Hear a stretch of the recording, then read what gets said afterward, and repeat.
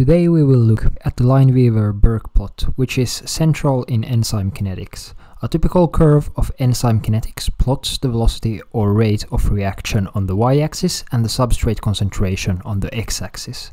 The rate of reaction increases with the substrate concentration, but the growth is logarithmic, meaning that it starts plateauing like this after a while. The maximum velocity of the reaction, or Vmax, is therefore only theoretical, since the reaction never truly reaches the final plateau. Therefore, we get an error in both the Vmax as well as the Km value. To solve this, we can use a Lineweaver-Burk plot, but do not worry about this plot quite yet. First, recall the Michaelis-Menten equation, V equals Vmax times S divided by Km plus S, where V is the rate of the reaction, Vmax is the theoretical maximum possible rate of the reaction, S is the concentration of substrate, and Km is the Michaelis constant. If this equation is inversed, we get 1 over V equals Km plus S over Vmax times S. This can be further modified so that we instead get 1 over V equals Km over Vmax times S plus 1 over Vmax. Now let's compare this new equation to the general equation of a straight line, which is y equals mx plus c, where m is the gradient or steepness of the line and c is the y-intercept.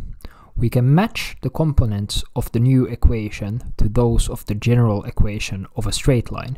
In other words, 1 over v will be the y part, km over vmax will be the m part, 1 over s will be the x part, and 1 over vmax will be the c part.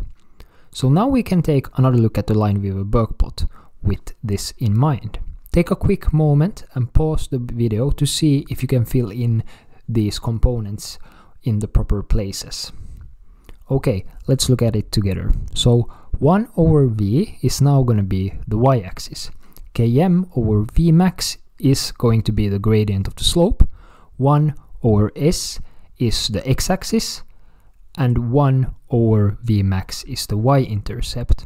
Finally, minus 1 over Km is going to be the x-intercept. In this way, the estimate of Vmax becomes easy, since we can just look at where the y-intercept occurs to get the value for 1 over Vmax.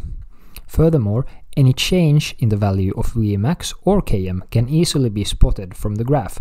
As a result, this graph is one of the most useful ones for understanding enzyme inhibition. If you want to understand the Lineweaver-Burk plot as it relates to enzyme inhibition, check out this video. Until next time.